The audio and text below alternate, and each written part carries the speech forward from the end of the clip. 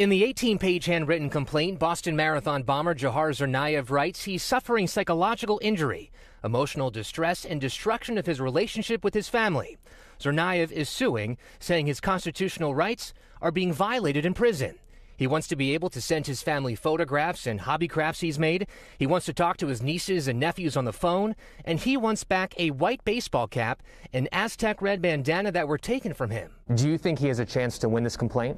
No, I do not. And I don't think he should have a snowball's chance in hell of winning the complaint. Michael Coyne is the dean of the Massachusetts School of Law. He says the constraints are stronger because of Tsarnaev's crime. The conditions he is being exposed to are harsh, without a doubt.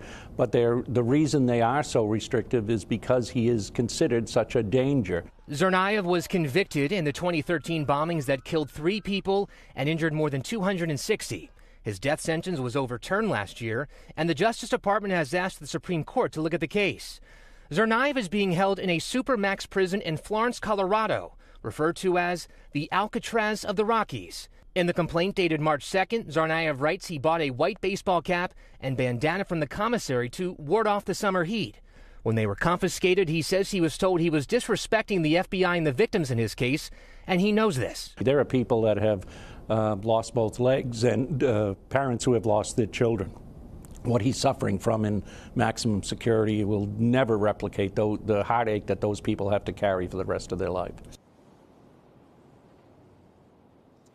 The Department of Justice declines to comment as for why a white hat would be seen as disrespectful. Jahar Tsarnaev was wearing a white hat when the bombs went off, and he was also referred to as White Hat by the FBI as they were searching for him. Shep.